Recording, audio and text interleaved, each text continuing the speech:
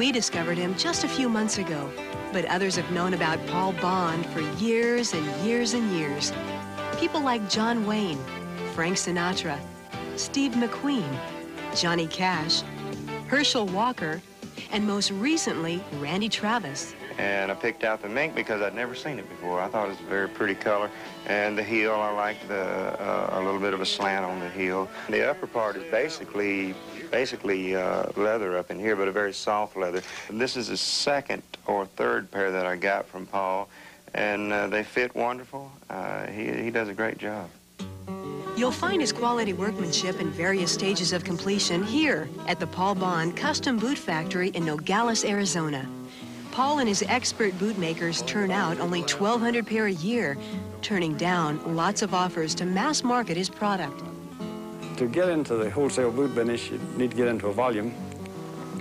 And I really believe this is about as big a volume as you can make a boot and make it really good.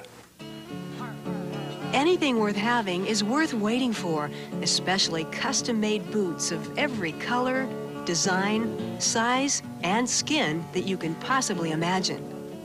Now, we saw you over in the corner actually sketching out and designing. You do that yourself? Yes, I draw the patterns. It keeps kind of keeps my personal touch on the boots if it's all my work that's showing in the drawings.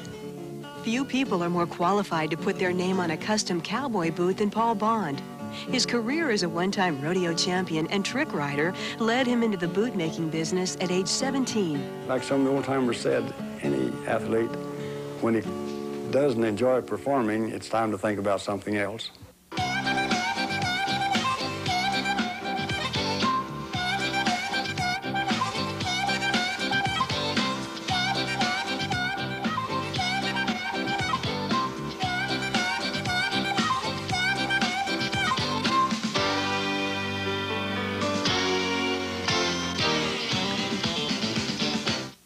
These are all ready to go out? These Those are who wear them say they feel like $1 million. And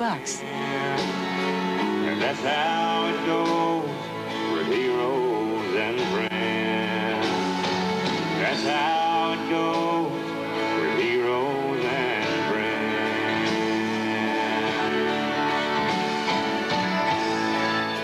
I like to put a boot on and it feels like it's already been worn a year, you know. Feels like it's already broke in, and these are very much that way.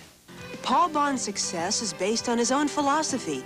Work hard and don't trust luck to do it for you. I think that's probably true in any business, yeah. The hard work basically causes the luck to happen, I think.